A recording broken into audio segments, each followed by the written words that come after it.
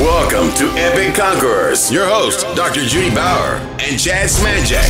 You are epic. Everything is possible in Christ. The battle is real. The victory is assured.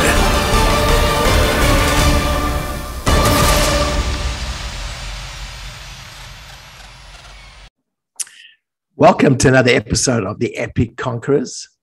As always, I have Mama J, Dr. Judy Bauer, aka the General, with me today.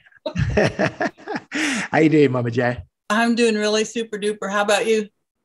I'm doing great. You know, Mama J, it's always amazing how God gives us this revelation right at the perfect time for the current situation. Do you say that wrong? Yeah. We are always amazed how we have so many conversations around these things, and it's just mind-boggling in the natural how God is so up to the minute and point on every time we get into his word. It's just relevant. Yeah, the word is so, like you said, so relevant. Yes, many people you speak to them like, oh, that's just an old storybook from way back when. I'm like, oh, well, you're obviously not digging into it, because every time I open that book, I get different revelation. And right now, you know, this episode, I think, which is thanks to our sponsor, the Holy Spirit. That's right. We're gonna dive right into it and have a look and see what the Lord has for us as we go through this. Psalms 84, 11, 12. I think a title for this episode would be God Gives Grace and Glory, and just to have a discussion around that, because that means so much when we understand the significance of that, and what a privilege that we get God's grace and glory in our life. Wow. So let's do it and get all the nuggets out of there. And just before we start, obviously, I want to give that plug once again. Don't forget about Mama J's brand new book in Amazon, The Quiet Brook. Get your copy today. Unashamed. Get your copy. Unashamed. Well, Mama J, I actually pulled, when I was going through this, I looked at the Psalms 84, 11, 12 in the New King James Version, and it says, "For the Lord God is a sun and a shield. The Lord will give grace and glory. No good thing will he withhold from those who walk uprightly. O Lord of hosts, blessed is the man who trusts in you." That's beautiful. Such a powerful verse. Yeah. Another translation says he's our light and our protector. They both mean the same thing. When we think about that God is all of that and many bags of chips. I mean, it's like he is so multifaceted that he can be all those things to us simultaneously. It's just, I don't know. I just am always in awe of how awesome our God is. I mean, especially that first verse, it says, "For Jehovah," and this is, I'm reading it out of obviously, the Quiet Brook. Yeah. It says, "For Jehovah God is our light and our protector." I mean, what an amazing way to start it. He's our light. So obviously he's lighting the path for us ahead of us. So even in dark times, or no matter what you're going through, God is going to light up the path, and he's going to give you that direction. So that's another promise that we're obviously receiving. And then on top of that, he's our protector. Oh. So when you're going through all these trials and tribulations, just lean on him. Yeah. He's big enough to strong arm anything, right? So you can lean on him with great confidence. He will protect us from evil. There's actually no evil, Chad, that can separate us from the love of God, right? So we may go through things that are painful, or that are harassing, or that are calamities to us, but still God is with us, protecting us from things that we don't even understand. So sometimes we do go through things that are very difficult, and we say, where is God as our protector? But he's there protecting us from things we don't even know we need protecting from. So we just have to trust and know that he is our light, he is our sun, he is our shield, he's our protector, and just walk under the unction of those words, that he is who he says he is, no matter what our flesh is screaming at us because of our circumstances. You say there's no evil that can basically come against us, right? That can, and that's an interesting concept. So there really is no evil that can deter us or take us off that path, but it's ourself, right? It's our own fleshly desires, or, you know, when we fall out of line with what God's will or his word is, that allows us to basically be taken astray. Well, because one translation in that scripture, and I can't think of the reference of the one we're trying to quote here, but no actual evil can harm us. But the actual evil there is that separation from God, because that would be the ultimate evil, that would be separated from God and spend eternity in eternal damnation, right? So no matter how much evil or persecution or situations may come against us, nothing can actually separate us from the love of God. Nothing can. So therein we take comfort, because even if we do go through tumultuous things, which we do, people do. I mean, we go through rough stuff. People get their homes broken into. They get, I want to use words like raped or whatever. All kinds of things happen that are not pleasant. They're not fun to go through. But that can't separate you from the love of God and spending eternity with God and having God heal you and restore you from that situation. And sometimes, you know, God uses cracked pots. Sometimes the things that we go through are because God knows that if we will trust him through it, which he knows we will do that because he knows our heart, he can then take those places where we've had injury or we've had a tumultuous thing, and shining his light through it, he's our light and our protector, we can actually radiate the presence and the love of God for other people to get healed from their injuries and things that they've incurred. So God uses us as his hands and feet sometimes and allows us to go through things that we're like, why do I have to go through this? But then when we get further on down the road and we see how God has healed us and restored us, and we begin to say, thank you, God, that you allowed me to go through that, because now I have wisdom that I've gained from that. I've got some comfort to give someone, some empathy to give someone, because I know what they're going through and I've been through it and God's healed me. So we don't need to draw back and have fear of going through tough stuff, because God will always work it out for our good. Woo, hallelujah. I'm preaching myself. Hallelujah. Woo, woo. Yeah, when in that verse where it says the Lord will give grace and glory, on the one that I was reading, it's so amazing, because you got to sit back and actually think about, what does that actually mean, grace and glory? So, I mean, right out the gate, it gives us converting grace, the first grace, you know, the grace of salvation. Yes. Like, you know, which is amazing. He gives us sanctifying grace. Yes. You know, he sanctifies us. Yes. I mean, and there's just so many things. He gives us all kinds of faith and hope and love and everything else. Yeah, I think sometimes we discount the fact of just how amazing God is and just how much he gives us, or how much he puts out for us. And it's really just about us receiving it. Yes. And actually just reaching out and taking it. But the strange thing is how many people just turn their nose up at that. Yeah. And they just don't receive what God has for them. Well, sometimes we don't know to receive it. So that's kind of sometimes the issue. And that's one reason why Epic Conquerors, to me, Epic standing for everything's possible in Christ.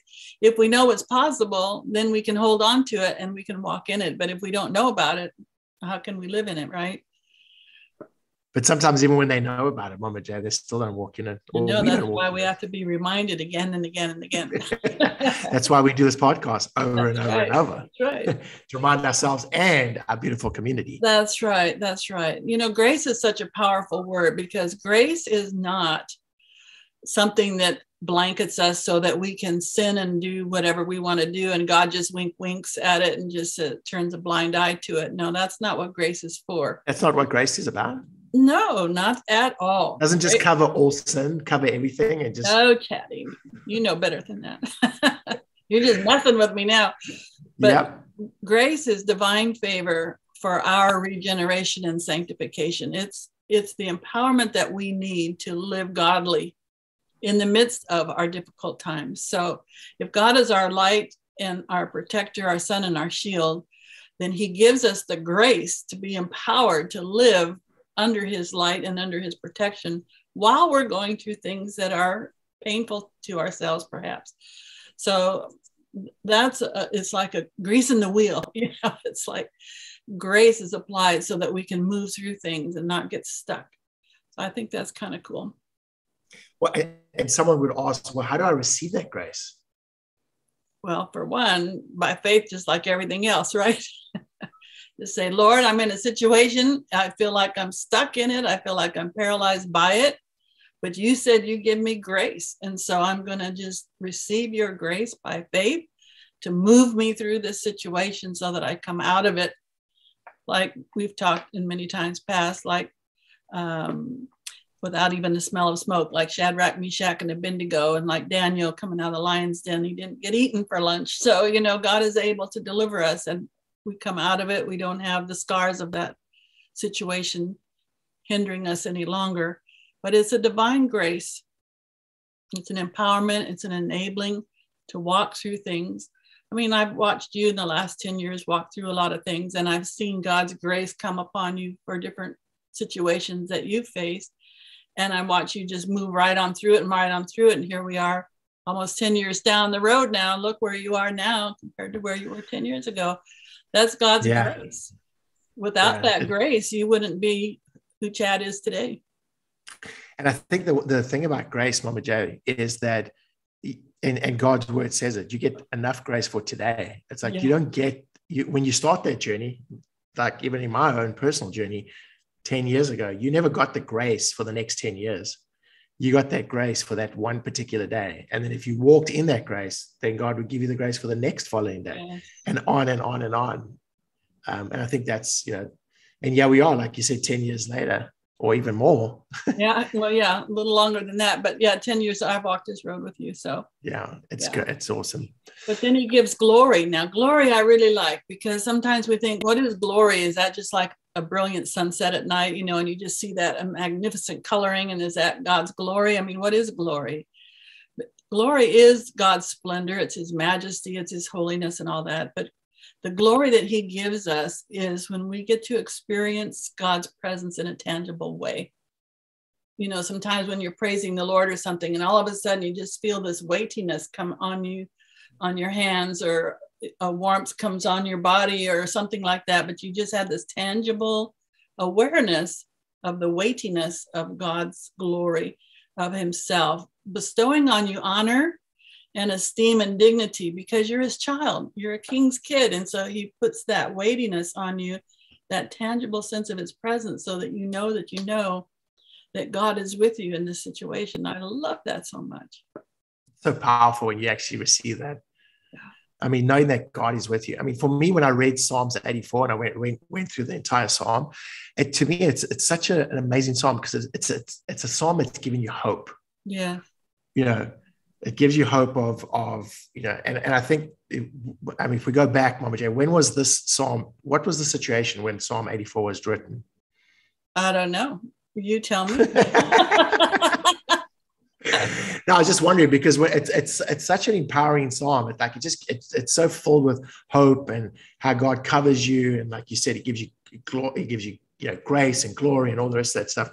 And so I just most of all of David's psalms that he wrote that are similar to this in messaging is always when he was on the run for his life. So that's why he could relate to receiving all of these things from the Lord. But it's interesting how, like in Psalms 8, verse 4, it asks the question, who are we as men and women that God would be mindful of us, or that he would even be concerned about us? I mean, what is it that's so special about it that God gives a rip about being our life? It takes time to think about us. Who are we that he would be mindful of us? I mean, this is the Almighty God, that he cares enough about us. And then verse 5 says, and you go so far as to even crown us with your glory. I mean, God doesn't have to do all this. He could just say, look, I give you salvation if you accept it, and then that's the end of it. But he just keeps giving and giving and giving us more and more of himself all the time, because he wants that relationship. He wants us to know him and all about him. But to think that he crowns us with glory, with a sense of his presence. I was so blessed just a few days ago to go away to celebrate my 50th anniversary of being baptized in the Holy Spirit, with the evidence of speaking in tongues. It was so amazing. But when I walked into this particular room that I had set aside to just have an audience with the King, as soon as I walked in the room, just the weightiness or the glory of God's presence just rested upon me. And it's just so majestic. Did you feel it like tangibly? Was it like Yes, tangible? yes. I just all over there was just this sense of, yes, we just had that connection there in a way that I could discern it. So Yeah. I just think when I read this, how mindful is God of us. He doesn't need to be, but he just is, because he loves us that much. Wow. So Mama Jade, just to digress for a second, tell us about that experience, that like tangibility of just feeling the presence of God as you were there celebrating this 50th year of baptism in the Spirit. Yeah, experiencing the presence of God is multifaceted as well. It's just kind of like when we are around one another as humanity. I mean, sometimes you sense people's closeness in a different way. From time to time, it's every time you meet up, it's kind of a different experience. And in that same way, we can't like buttonhole God down to say, if you don't come upon me in such a way like this every time, then I'm not sure you're even here.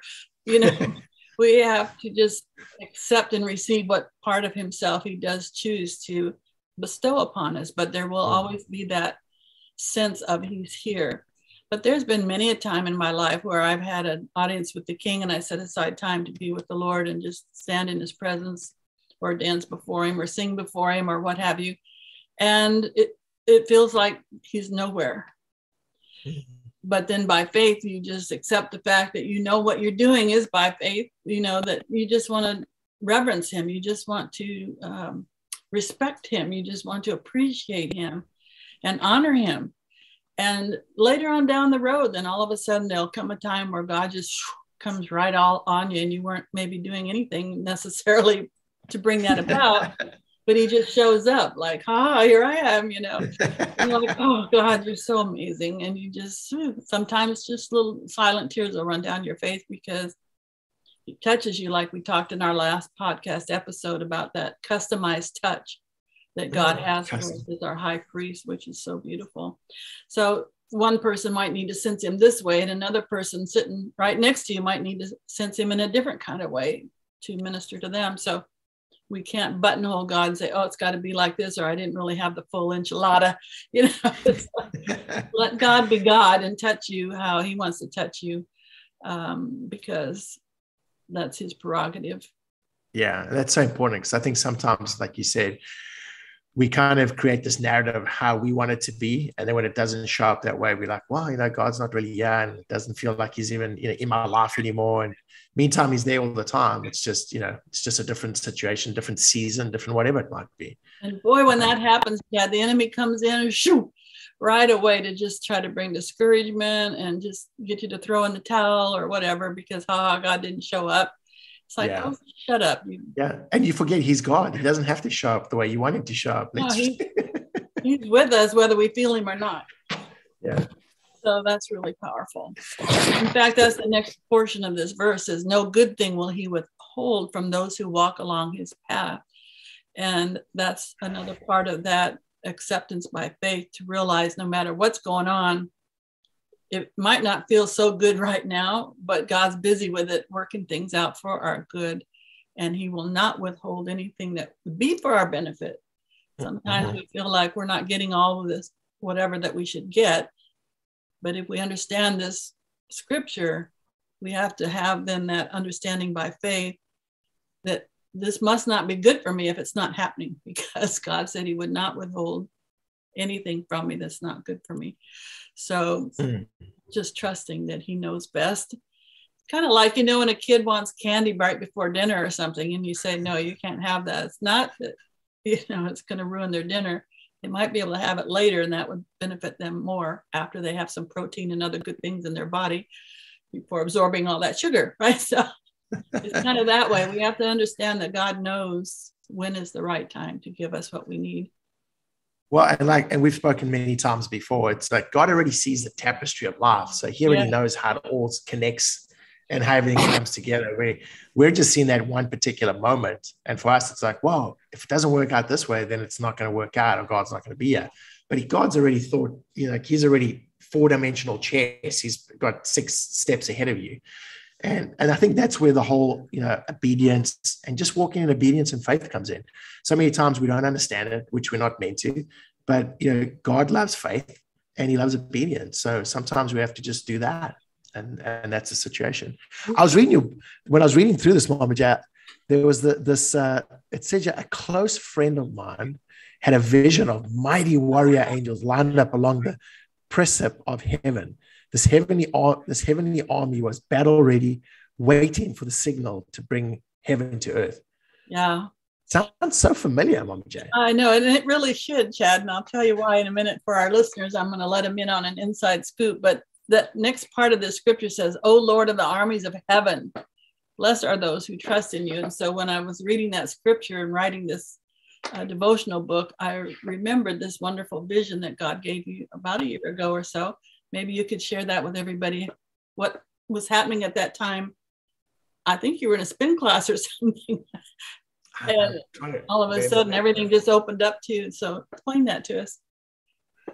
I can't remember exactly where it was, but I had this vision where, there was basically looking up, and where you have the clouds, and it's kind of like you have all these clouds up there, and all of this army, like the Lord's army, was all literally sitting there, like with their feet hanging off the cloud, off the edge. And there were just thousands of them, like this massive, massive army. And it was all like encircling around us. And they were all just sitting there, fully geared up, ready for war. And then you had Jesus, who was this mighty, mighty warrior angel standing there. And basically they were all just looking at him, waiting for them to give the signal so they could just drop down. And then I even had this vision. They didn't actually drop down, but I had a vision of how they looked when they dropped down. Just swarms of just dropping down. It was amazing. It was incredible. That's awesome. That's such a good picture to remember. And I'm glad that you shared that with our epic conquerors, because we have to always remember, it's just like Elijah and Elisha, when Elisha was concerned that they were up against an army that they couldn't handle.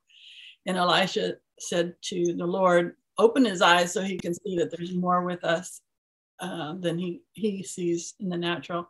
And so the Lord gave him a vision similar to that, that there's this vast army of angels. We're not by ourselves, God's got us.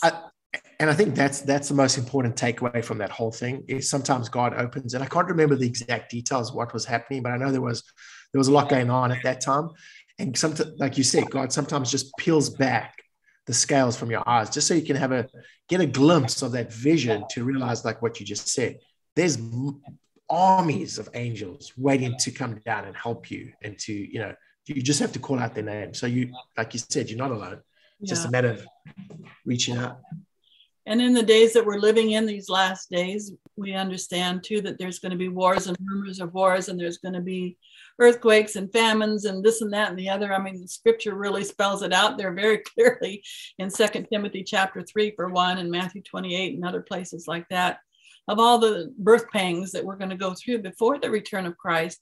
And so we're definitely accelerating towards that time. So the birth pangs are getting closer and closer and closer. But just like the vision that God showed you, this is not taking God by surprise. I mean, he's already had it written in the scripture and everything from eons ago. So he's like well aware. It's like we don't have to be a nervous Nelly, because God's definitely not nervous. He's not sitting on his throne, tapping his fingers like, oh dear, oh dear, oh dear. Like, he knows exactly that split second timing to deliver us from all the various things that we're involved in. Our only requirement, Chad, this is how simple it gets. Our only requirement is to trust him and believe in him that he's got us, and then carry on and love others and do all the things he's told us to do, and be busy with that, rather than worrying, anxiety, stressing out, fear mongering, all these other things that the world's message is trying to produce in us. Well, I think the problem with that, Mama J, is like you said, that's why it's so important to find that peace that we spoke of, because the world's message is like constantly surrounding you. It's bombarding you. I mean, wherever you go, you're hearing that message. And that's part of what they want to do, right? The fear factor that creates paralysis. And when you have that paralysis, you can't really focus on how you want to move forward or move in faith, or whatever. You're just living in fear. And I think that's unfortunately what their whole narrative is right now. But I mean, when I read through Second Timothy, oh my goodness, wow! I mean, that is like, New York Times and Second Timothy. It's like, this is happening right now. This was written thousands of years ago. This was written yesterday, and these two things are happening. It's incredible how biblical prophecy and just the word of God, and that is so real and alive every single day. Yeah. And allow that knowledge then to build our faith, right? That God is not taken off guard by any of this. He already told you it was going to happen. He looked down through the hallway of time. He can redeem the times in our lives where we've had situations happen, because he's not subject to time. And that's how awesome our God is. And when we leave this earth, we won't be subject to time anymore either. But when he looks down the hallway of time, he knows exactly what's going to happen when, and he's not taken by surprise by any of it. So he's trying to comfort us throughout the scripture. Don't be afraid. Trust me. I got you. I'm your sun and shield. I'm your protector. I'm the light that's going to shine the way for you to go. And we just have to keep our eyes focused on him. I think that's why today it's so important that we spend so much time reading the word. So, I encourage all our epic conquerors, get back into the word, read it, because none of the stuff that's happening today, it's all already spoken of inside the word, and God's already gone through it. He's already told us it's going to happen. And by reading it, like you said, Mama J, it reinforces our faith to walk through the situation, because it can get scary. You look around, you're like, wow, you don't know what to do or where to turn or all the rest of it. But if you actually just dive into the word and you let it saturate you, you'll realize that none of this is new. This is all happening. God already saw it coming. So he's already saying, let me tell you how I'm going to get you through that. It's just focus on me. Yeah. And let Keep your eyes on me. My grace and my glory. Grace and my glory. And I'm going to take you right through this. Yeah. Yeah. So, yeah. Well, when they were stoning Stephen and,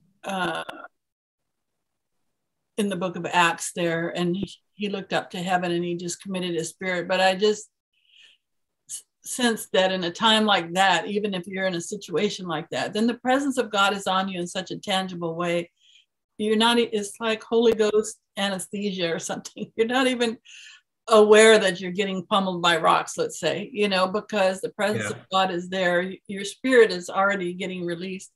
So we don't have to fear death. Death, where is your sting? There is no sting for us who are in Christ. And, there's so many things that we could talk about on that. And we'll do a couple episodes on grief and loss and all those things that we go through, because we have to have this understanding as Christians that there is no sting to death. We only have God's glory and his presence to look forward to. So, yeah. Well, and I think that's what's been made it so difficult. People have become so materialistic and so attached to their earthly possessions that death has become such a scary factor for them. And that's kind of created separation between them and God.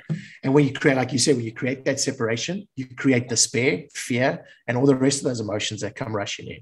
Yeah. Yeah. It's actually our ultimate goal, right? Is to be with him. So, yes. It's like a win-win. It's like we get there. Yay! We do the best we can down here. We do everything we can, but ultimately we're going to go and celebrate in heaven. It's like, yes, hallelujah, get me there. So what did Paul tell Timothy to do in the midst of all the things that he wrote in 2 Timothy? He told him then to be prepared in season and out. So whether it's convenient or not, or it fits with our timeline or not, we feel like it or not, we're to be constant being doers of the word of God, not just hearers only. Because if we're just hearers only, we're building our house on the sand, and when the storms of life come, it's going to crash. But if we're doers of the word, we're building our house on the rock, and when the storms come, which they will, we'll still be standing solid, firmly fixed on the rock, Christ Jesus. And I think Paul was such a great example of that, because he was so consistent through everything that he went through, regardless of the situation. I mean, he went through all kinds of, and we can look at that. He went through good times, bad times, and really, really ugly times. But he was consistent. His faith wasn't shaken. He constantly kept believing in God, and he just walked through that process. And I mean, that's really what we need to do, because at the end of the day, all that outside and all the outside noise and all the events that are taking place, we have no control over that. The only thing we can control is ourselves and our faith. That's right. And so you see from his life how he walked in grace upon grace upon grace upon grace to give him the empowerment, the ability to handle all the things that he endured for the cause of Christ. And so we're going to have persecution. The scripture talks about that. We're having it to some degree now, but in other places they're having it in a great degree. But whatever degree we're going to have it in, there will be persecution coming because of our faith in Christ. But let us receive the grace and glory that God has available for us and go from grace to grace to grace and from glory to glory and faith to faith and strength to strength. And let's watch how God delivers us in the times of peril. Amen. Yeah. I'm excited, Mama J. I think we're really about to see the book of Acts being like carry on right now. We're going to see the miracles. We're going to see, the power of God move in ways that we haven't seen in a long, long time. Well, because people's hearts will be failing them for fear. And so when we come in with the faith and the boldness of Christ and we speak the word to them and they're healed or set free or whatever all the Lord's going to do, we don't all know. I mean, it's going to be amazing. Yeah. It's going to be a good time. Well, I think we're at that point right now where we have to pivot, unfortunately, and move on to spiritual weapon. What are you going to do? Spiritual weapon. The spiritual weapon. Yep. I'm going to choose the spiritual weapon of humility, because to me, we have to humble ourselves to receive all this wonderful blessing that God has for us. Because sometimes we're too big for our britches and we think, I got this, I don't need you, God, until, the trauma comes. But it takes humility to humble yourself under the mighty hand of God and receive from him all that we need to get through life. So that's my weapon. I got the other side of that sword for you today, Mom J. What? Which is obedience. Yes. You got to, it comes down to obedience. Yes. Like if you don't obey God's word or you don't listen, and when the Holy Spirit speaks to you, you don't act, well, then you can't look back and go, well, why is this happening to me? He's like, well, I just told you to go that way and you went this way. Hello. That's right. And there it takes humility to be obedient, to do things that are opposed to our own, what we think should be done. So that is a wonderful two-edged sword. I love it. Yeah. Now we come to our power affirmation. Oh my goodness. I think we need to say, I live in God's grace and glory. I love that. I am an obedient warrior of Christ. Ooh, both of those are good. I'm an obedient warrior of Christ, and I live in God's grace and glory.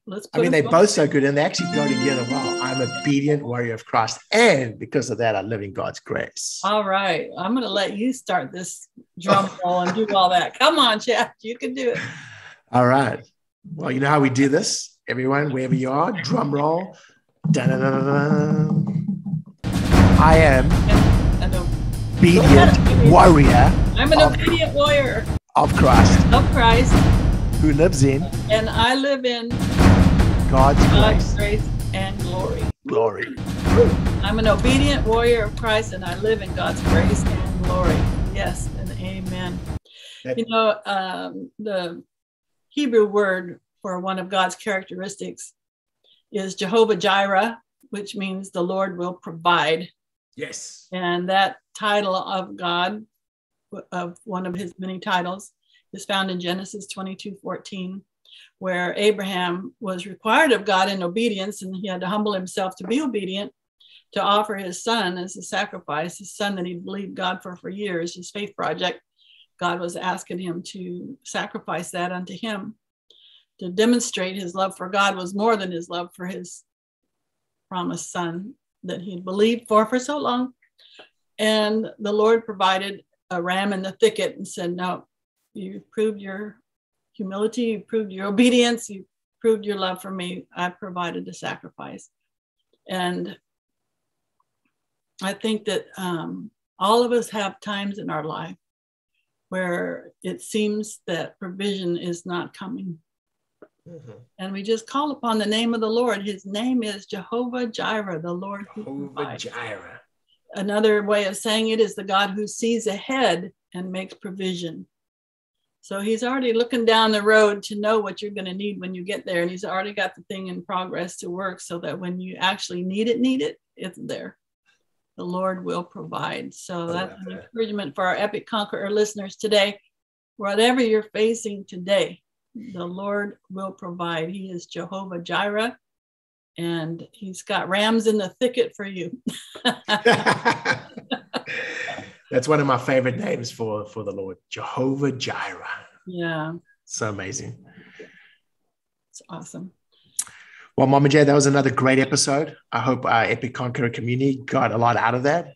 And we look forward to picking up the next one real soon. Yeah. In the meantime, we're going to say thank you to all of our Epic Conquerors for sharing with your friends. Have them join us on our Facebook group, Epic Conquerors.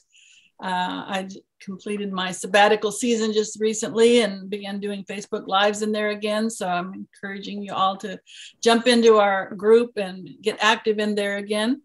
And let's just do this thing, because the day and the hour has come where we're going to need to walk in more and more of his grace and glory to accomplish the exploits that he's got coming around the corner here for us. And prepare ourselves for what's ahead. Yeah. We don't even know what that is, but now's the time to do the preparation. Yeah. Get the community going, find those people that you can align yourself with, and let's get going. Let's get busy with God's business. I want to bless our Epic Conquerors. Thank you guys. We love you so much. Be blessed. Have an amazing rest of your day. Yep. Months, whatever it is. Wherever you are. Be blessed in Jesus' name. In Jesus' name. Amen.